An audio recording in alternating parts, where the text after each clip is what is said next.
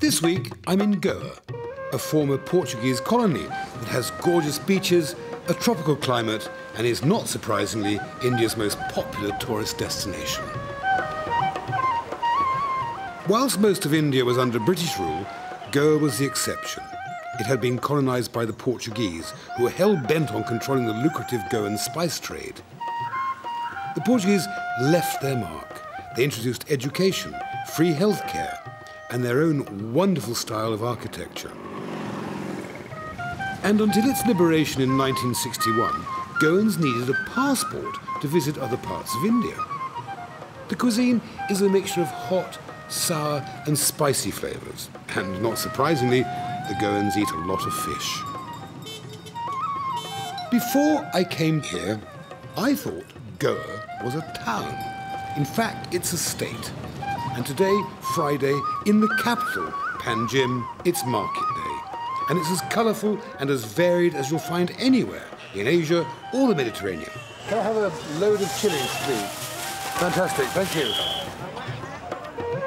But I want to dig a bit deeper and find the real Goa. Across the Mandovi River is the fishing harbour of Betim. Forgive me, I've seen so many fish markets that the thrill is a long time gone. But the bustle and the simplicity is quite enchanting, although on this day, endless blue or red boxes filled with long, thin silver fish doesn't really turn on this cook. This is the busiest fishing port in the whole of Goa. Normally about 500 boats dock here every day, and they unload about 60 tons of fish. Now that's not very much fish per boat, in fact, and a lot of it is mackerel, sardines, very small red mullet, and there are some sharks. Luckily, with a little help from my friends, and by the way, the Beatles loved Goa, I obtained some super stuff. One of the most popular and enjoyable dishes here in Goa is a Goan fish curry. I'm going to do a luxurious one with crayfish, fresh crayfish, and make a paste, a masala, from garlic, ginger, turmeric, coriander, cumin seeds, chilies, and black peppercorns. And it's mixed all together with some coconut, and we end up with this lovely yellowy orange masala. But the first thing we have to do is to add some oil and sweat down our chopped onions. Now they need cooking for a good 3 or 4 minutes so they get really soft. Then once they're soft, add the chopped green chilies. Just sweat the onions and the chilies right down so they're almost a paste. And similarly, although we're not using tomatoes today, when you put tomatoes in your curry bases, make sure they're very well cooked. Right, I'm happy with that, so we'll put in our masala. And to help its cooking process, we'll add a drop of water,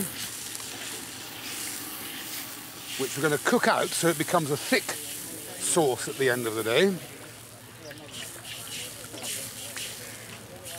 Doesn't that look superb? And we'll come back to that when all the powdery tastes have been taken up and the sauce is rich and thick, and we can then put the crayfish in. Now, another very popular dish is fish rashad, and this is a very spicy, hot and vinegary masala that you stuff into a fish like a mackerel, for example. And so for once, we'll actually make a proper one. Into our blender, we'll put some pieces of turmeric.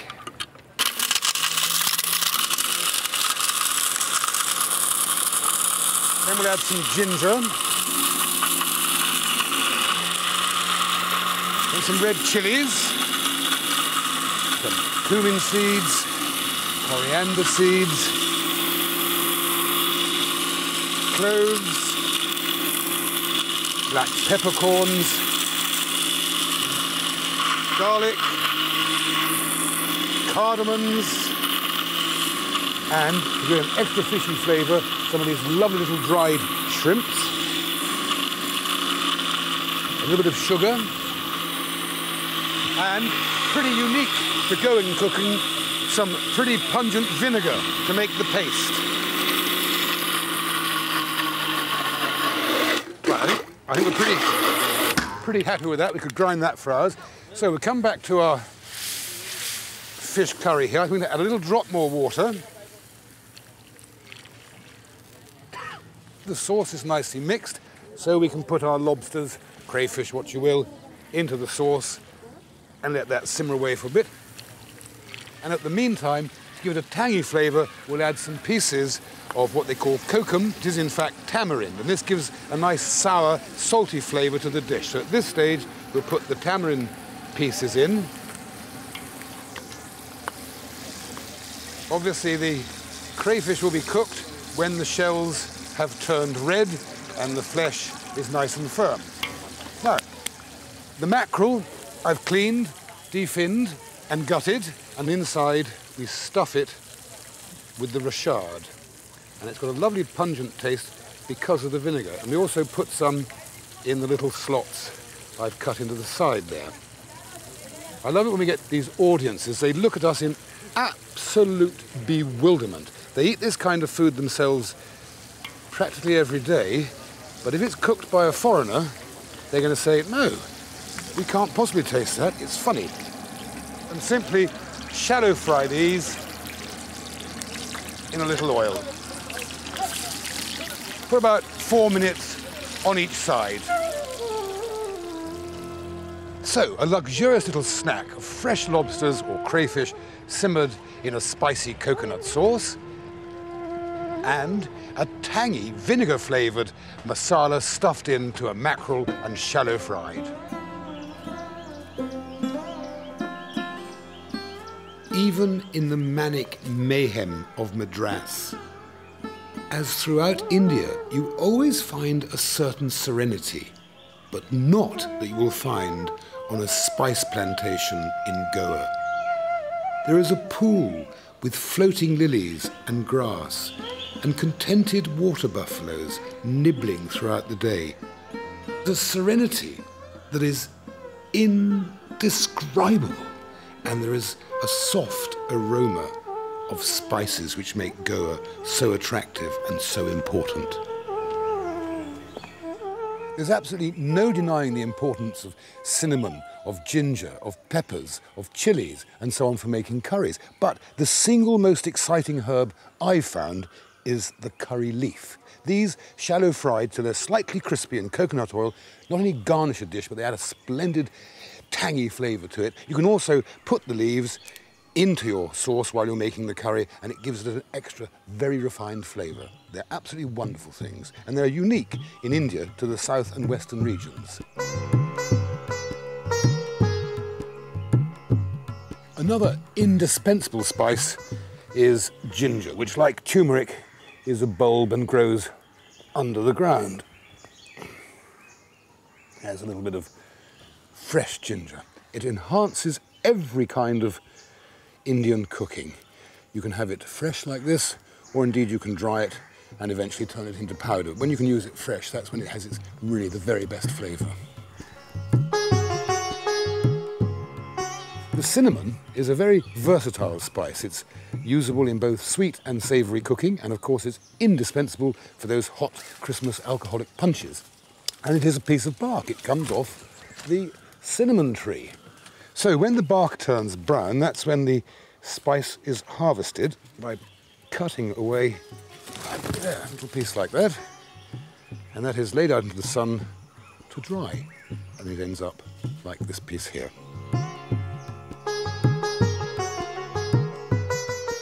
Navies have been commissioned because of it, and wars have been fought over it. What is it? It's pepper. The peppercorn isn't harvested until it's turned red, but it can be used while it's still green, and it's very good when it's fresh. You can mix it into curries, particularly in Thailand they like to use it that way, or it's pickled in brine, and the French use it for their green peppercorn sauces and so on. But it's harvested for black pepper when the seeds have gone red. It's then forced sun-dried, and the peppers become black. If you want white pepper, you simply boil it in boiling water, roll them down a bit of a sort of concrete slope thing to get the black off, and there you have it, white peppercorns. Now, can you identify this fruit or nut or spice? Answers please on a postcard, and there are no prizes. It is in fact a nutmeg. Plops nutmeg on floor. It's harvested when the outer shell splits open in the sun, revealing the next shell, which is in fact mace. So you get 2 spices for the price of 1. This outside husk is mace, and the nutmeg is inside. There's always a surprise when you go down to the woods, and this was a surprise. This man is making a very strong liquor from a cashew apple. And incidentally, if you've ever wondered why cashew nuts are so expensive, it's because there's just 1 nut to each apple. Anyway, they crush the juice from the fruit and ferment it naturally for 8 days. Then it's placed in a reservoir in this still, which is fired by coconut husks and coconut shells. It's turned into steam. The steam passes through this pipe and recondenses into alcohol here, which he's cooling with a drop of water. That's distilled for 8 hours, then it's done again for another 8 hours, and you get about 30% alcohol from that. If it goes over 30%, say to 35, it's pure poison. This is a first for me. I've never tried it before. Ah, it's cashew calvados. It's really rather nice.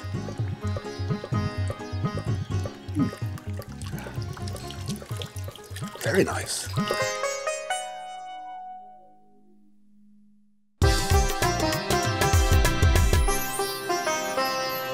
Vindaloo, what does that say to you? It means 12 o'clock at night after 18 pints of lager, a blindingly hot curry. Well, here in Goa, things are quite different. For a start, pork is very popular here. You'll see the little pigs running all over the place. Secondly, because the Portuguese have been here for such a long time, they like to add vinegar or wine, hence vin, aloo, and aloo means potatoes. So a beef or a chicken or a lamb vindaloo should have a vinegar-based masala and should include vegetables of some kind with the meat. So what we've got here is a lovely chunk of local pork, diced up ready for cooking, and a superb vinegary masala made from cinnamon, cloves, peppercorns, green chilies, ginger, red chilies, cumin seed, and turmeric. And here in the pan, I've got a few onions frying away in oil, and the very first thing we have to do is chuck in the masala. The masalas are essential to this cooking, and they're, as I say, all those herbs and spices ground up into a paste using this pungent vinegar. I mean, you could use some bad wine. Then we'll add some handfuls of pork.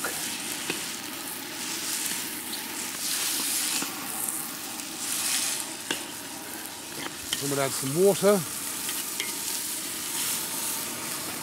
Notice the totally authentic red colour of the vindaloo. There's definitely no artificial colouring in this at all. It is the natural colour of the masala.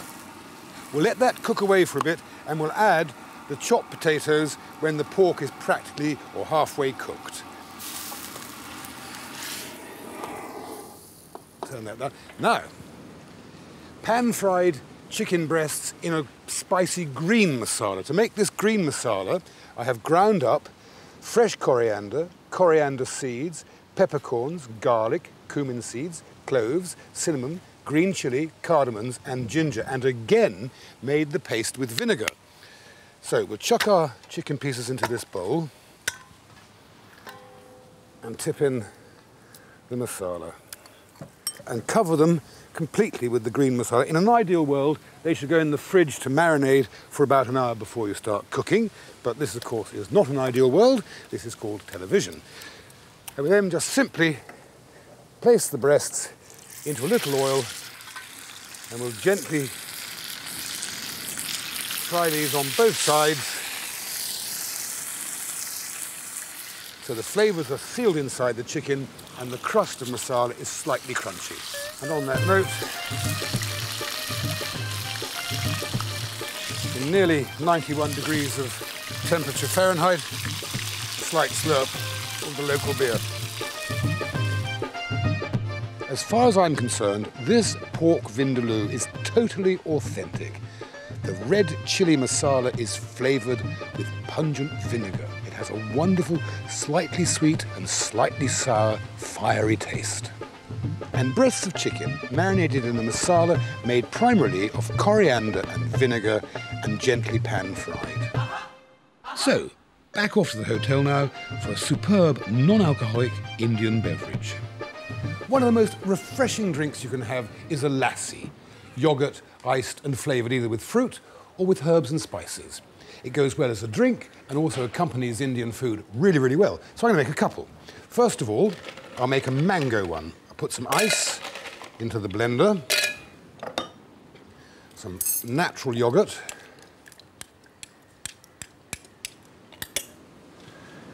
some pureed fresh mango,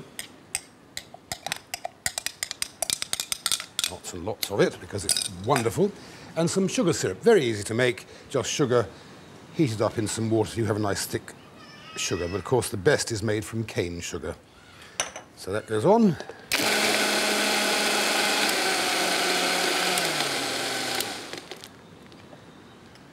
And there, our first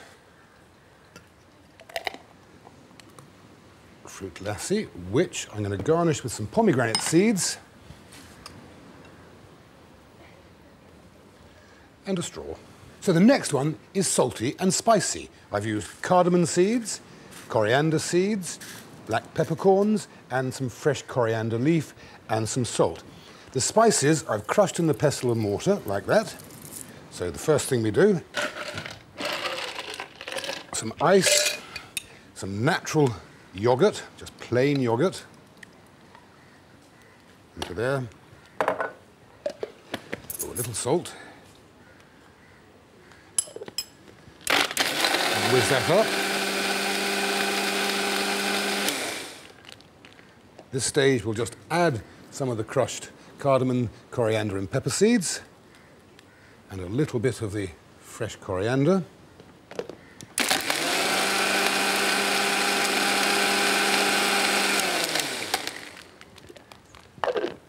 And into the glass. And finally, some more coriander and a few more of the crushed spices. So, after my 2 delicious lassis, time for a postcard. Dear Mum, gone fishing. Love, Keith.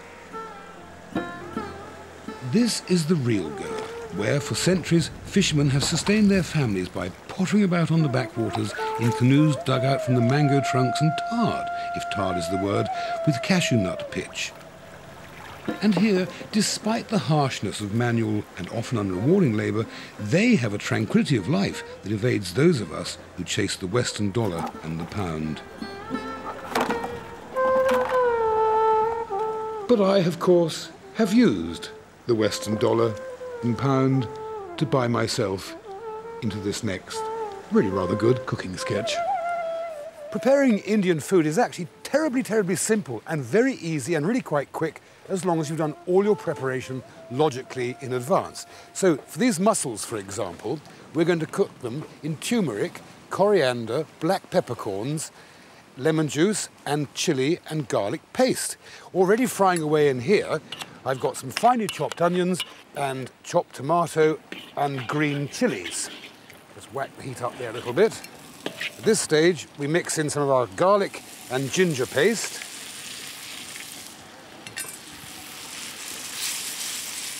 Let that cook off for a moment or two. Then we'll add a little turmeric.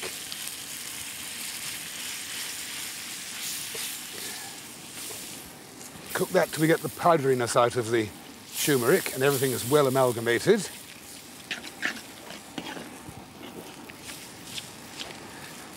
Then we'll add some lime juice, lime or lemon juice, it doesn't matter. Both are equally delicious.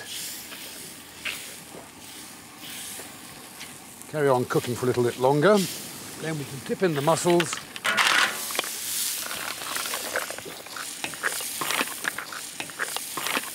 You add a little drop of water, not very much, and let those cook away until they're opened. Now, over here on the other side, we're going to cook a crab. I've got a great big crab because these little ones are a bit fiddly. I'm going to cook them with coriander seeds, red chilies, cumin seeds, fennel seeds, fresh ginger and garlic. All that I've whizzed into a paste. This is my red masala for the crab. So in here, we've got some onions, just frying gently away. Then we'll add into that our masala.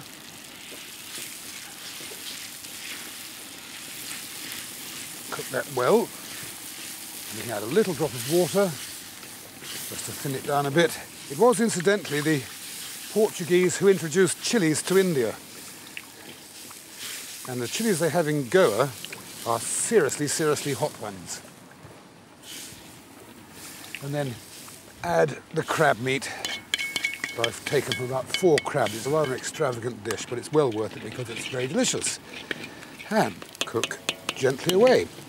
Back to our mussels. Gas has gone out, it always does. The wind will either blow like a hurricane. There we are. At this stage we add in some crushed black peppercorns and lots of fresh chopped coriander leaves.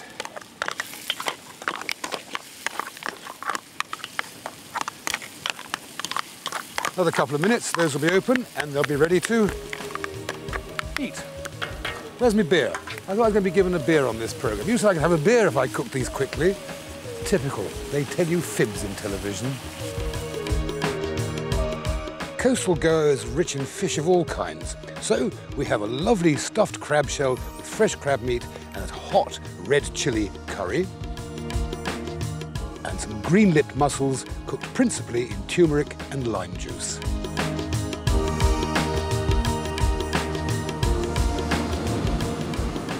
Goa, what a contrast to so many other parts of India. Now the food in its own right is very nice, but there is one slight confusion here. You have got sort of Indian food, Goan food, Chinese food. You've even got Bob's Bar with ploughmen, so you need to pick your way through carefully to enjoy the best of what Goa has to offer, and that is a lot.